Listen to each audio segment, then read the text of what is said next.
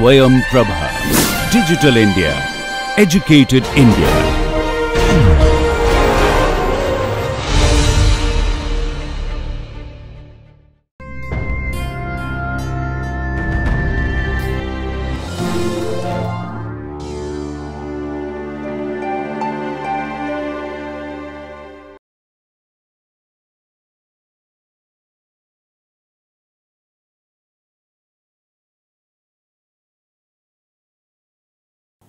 Welcome back.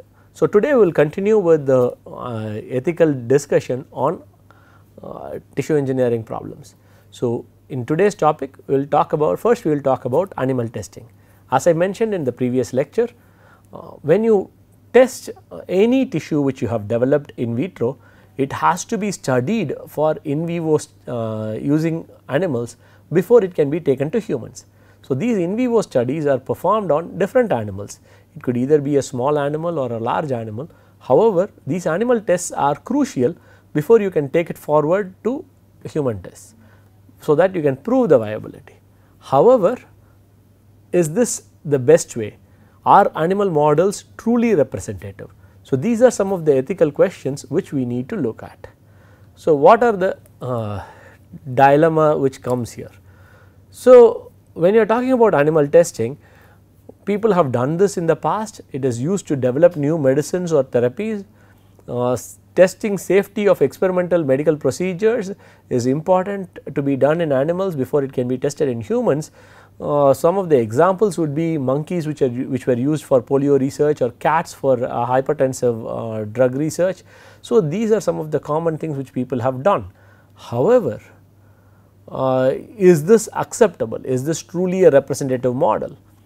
Those are some of the questions which causes an ethical debate.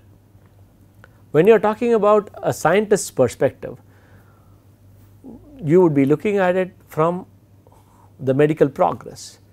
Medical progress depends on animal research. Human testing will be much riskier if we do not do it in animals. So, it is not that animals will give us 100% accurate results.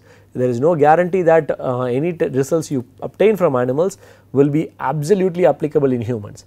However, if we do not do the animal testing at all, then you are increasing the risk for humans multiple fold. So, is that a risk which we are willing to assume? In vitro studies are also performed ahead of performing in vivo studies. What this means is, there is extensive studies which are done at lab scale to make sure that the material which we, or the product which we are actually testing on animals, is reasonably safe. So, we do make sure that there is a lot of guidelines on how we do it. It is not that every material which is developed, or every product that is developed, is randomly and indiscriminately tested on animals, which means we do have a certain standard, and only when the standards are met, we are able to perform it in animals. But at the same time, in vitro studies can only take you so far. They cannot give you a complete understanding. In vitro studies at lab scale is probably done using cell lines or primary cells, or even if you create tissues, you are only looking at one single thing. Whereas in an in vivo system, in an animal system, or in an animal model, what you have is the interplay between different tissues and organs, and also the organ systems. So, this can all play a role in how the toxicity or effectiveness of the product which is developed is. So, it is important to test it at larger for larger animals, before you take it to humans. As scientists, care is taken to make sure that the process is as humane as possible.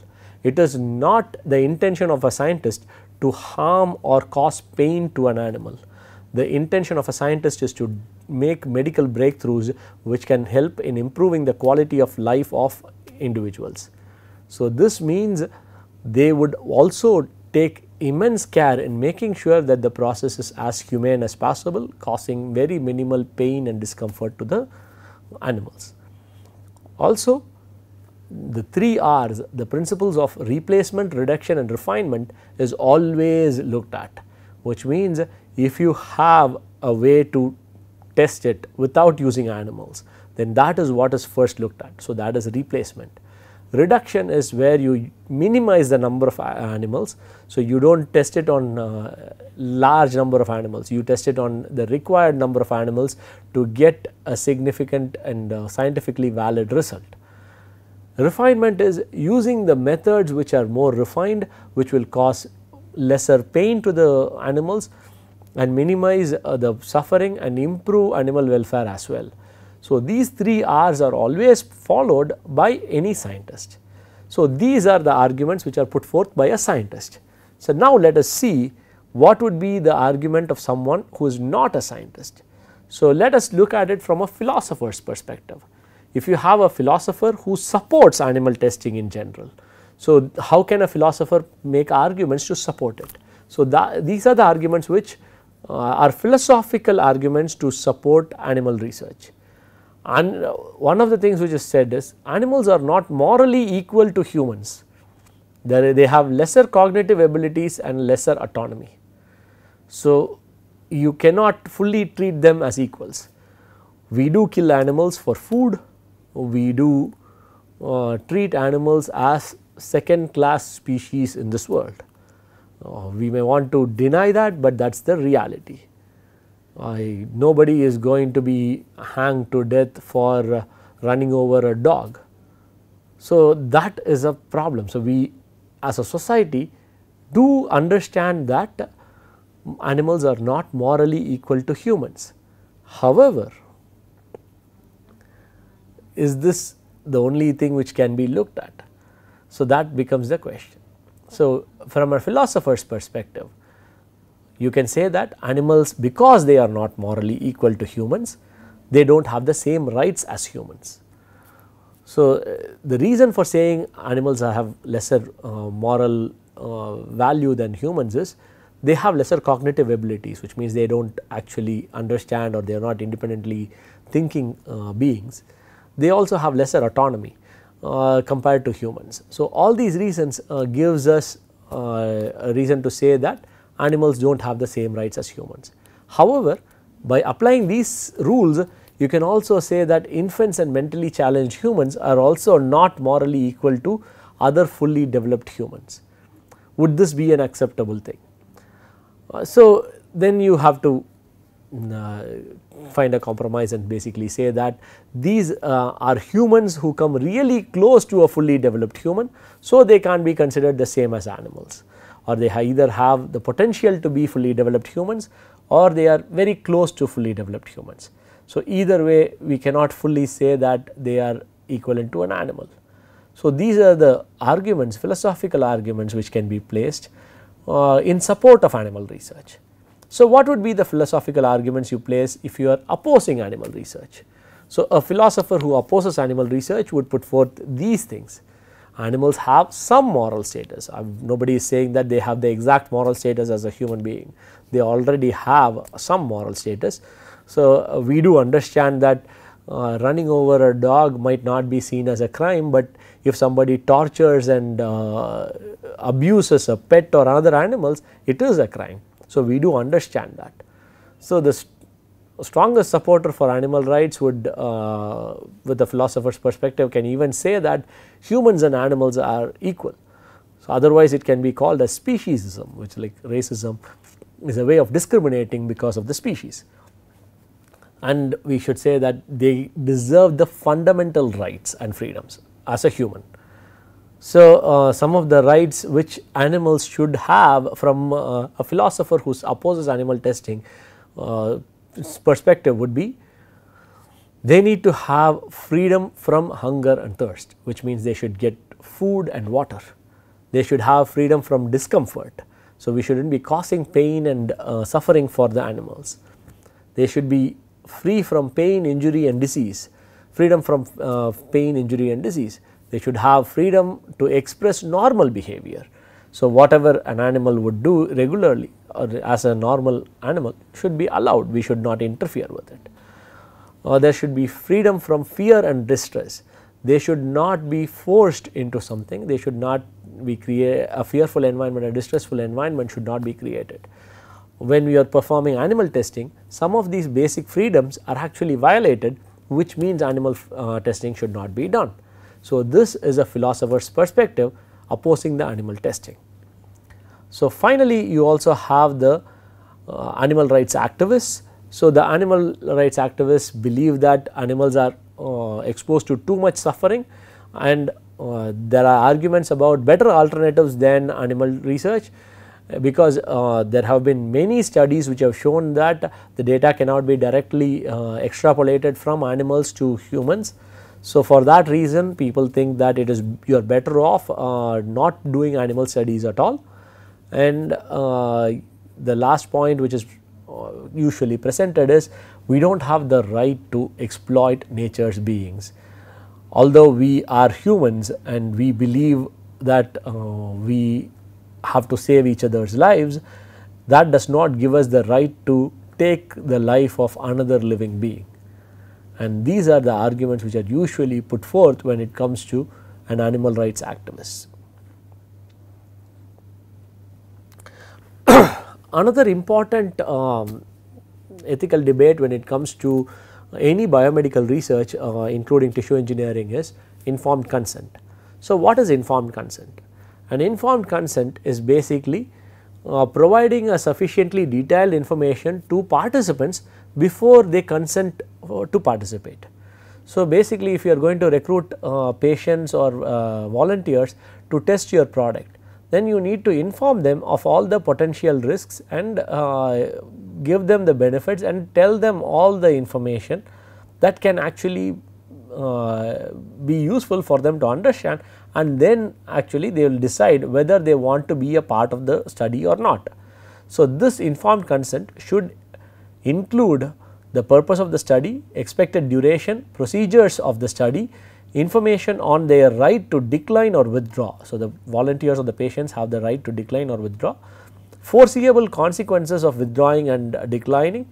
So, in the sense that if they are middle of the trial, if they withdraw, or what could be the consequences, and potential risk, discomfort or adverse effects by using this by taking part in the study, prospective research benefits which the society gets to gain.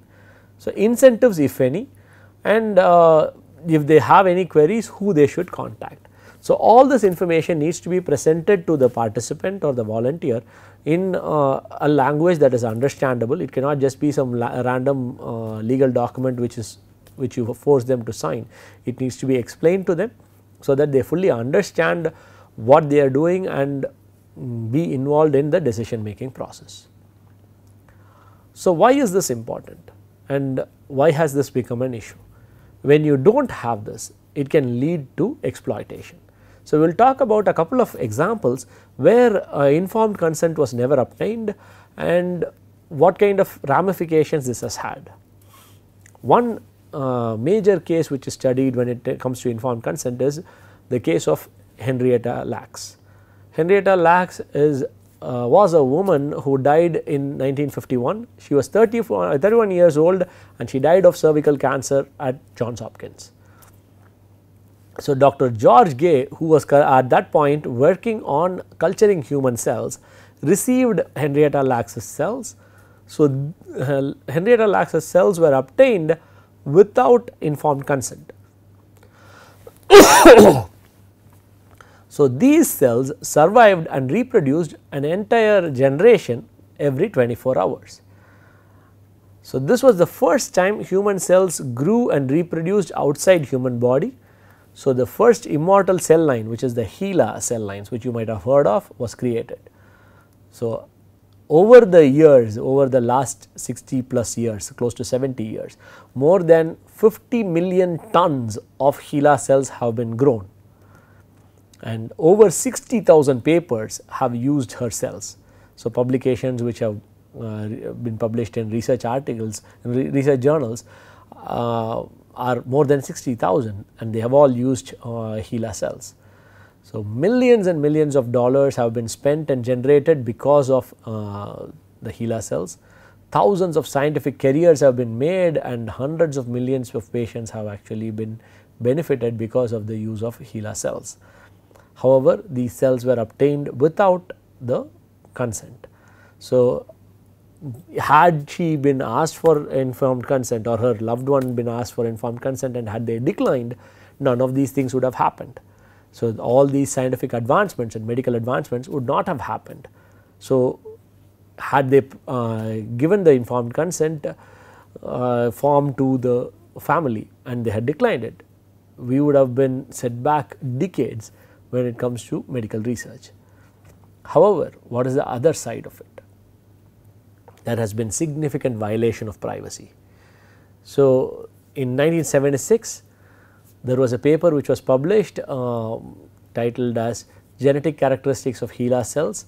So, this actually breached many confidentiality rules that are very serious today. However, 43 years back it was not that big a deal, and people published it, and this was a privacy information which should not have been revealed. Had there been informed consent, then she would have had Henrietta Lacks and her family would have had control over what was actually being revealed. There was also a book which was published published by Michael Gold called the Conspiracy of Cells: One Woman's Immortal Legacy and the Medical Scandal It Caused. So, this actually described her autopsy.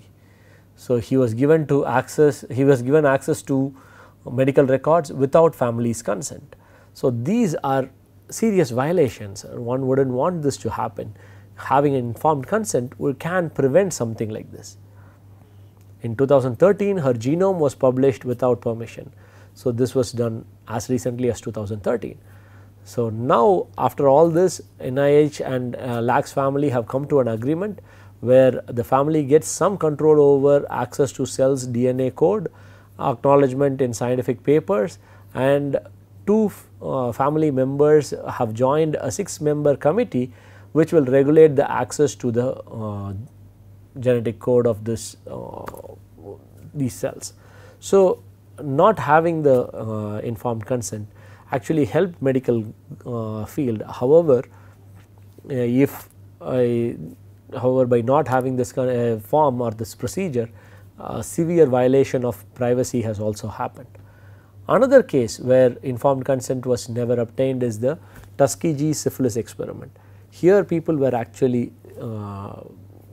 suffered significantly. So, this happened from 1932 to 1972, and this was done by the US Public Health Service. So, the study was to understand the natural progression of untreated syphilis in rural African American men in Alabama. So, the participants were not informed about their disease, the participants were not treated, although at that time penicillin was identified as an effective antibiotic against syphilis. People were not given this disease, they were only seen as a volunteer for the study, and they were not informed that they are not being treated for a disease which they have.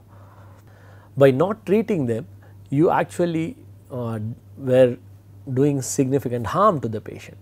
However, had there been an informed consent, the people would have actually understood what they are signing up for, and if somebody signed up for this and wanted to withdraw, they would have still been able to do that. Because information was hidden from the patients, they underwent severe trauma, although they did not have.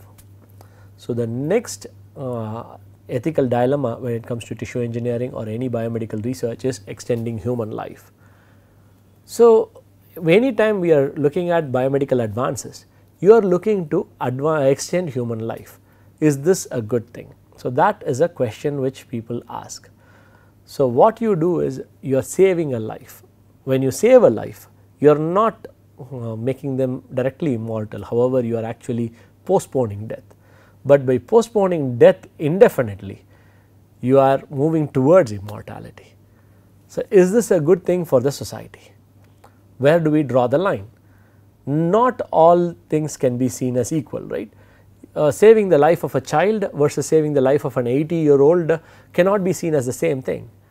The child has the entire life ahead, whereas an 80-year-old might have had a fulfilling life already. So, do we still treat these two things equally? Are extending lives of these two individuals seen as the same thing? We do not see it that way. So, then where do we draw the line? how to distinguish between preserving a life versus preserving oneself or ego. See, in most religions, people believe that life is valuable, people always value life, and they say that no life should be destroyed. At the same time, most religions also believe that life ends at some point, and trying to beat death is seen as preserving one's own ego. It is seen as a sin, or it is seen as a wrong thing to do. So, where do we draw the line? Where do we find the difference? So, the ethical dilemma when it comes to this extending life is living longer always a good thing for the individual? When we first think about extending life, we always say that the individual should be happy because they get to live for a very long period of time. Let us say somebody lives on to be 120 years on this earth, people might see it as, wow, they were blessed, they lived a long life. However, what would be the quality of life? It is not enough if somebody lives a long life. Will they be able to live a healthy life? Will they be able to live a productive life? Will they be able to do their own things? So, or will they be dependent on people? So, how is that going to affect them? So, what is the economic burden on such a person? See, in today's world, a person retires when he is 60, and if you have to live on to be 120, you basically are retiring at around half the time you have. So, how do you then meet the economic burden for the rest of the life? You cannot earn for 30 or 40 years and live for another 60 years. How does it work? Will the economic burden be met by the society or the government, or how do we work on that? So, above all, what would be the psychological impact? Living on forever, doing the exact same thing can take a toll on somebody's mind. It will be boring, it will be routine, it can drive one mad. What would be the effect of that? Next important question is, who will these facilities be available to? Will it be available to everybody, or is it going to be available only to the elites? Currently, the life expectancy gap between America's richest 1% and the poorest 1% is 14 years. It is actually slightly more than 14 years. If you are going to compare the life expectancy of the top 1% of the US with a third world country, the gap will be way larger. Is this something we want? Do we really want a society where only the elites get to live on while the others perish? Is that the kind of society where you would want one to live? Where do we draw the line? How do we develop this? Then what happens to the socio-economic distribution? How do you deal with the aging population? As people live longer, the average population age is going to go much higher. How do you then deal with that? What are the ramifications of that? What are the medical expenses associated with that? What is going to be the societal impact of that? Will there be a racial divide when this happens? Because if it is only available to certain societies, certain strata of the society, how does it affect the racial distribution? Will we be able to bring newer generations to the world? If the world is already going to be filled with all these old people, how do we bring newer generations and younger generation? Will there be enough resources to handle all this as the population keeps increasing endlessly? Will the resources available on this earth be sufficient for us to survive? So, these are some of the ethical questions which have to be answered before we fully understand whether whether advances in tissue engineering or any biomedical sciences can actually solve problems, or will it raise more problems. Guidelines need to be evolved based on what is acceptable for the society, and things need to be done in a way that it helps the society at the large scale. So, as I had mentioned in the earlier as well, I am not trying to present any one particular viewpoint here. I only want to actually present the ethical debates which are happening, and it is important for you to think through them, argue about them, and develop guidelines which would be acceptable for all. Thank you.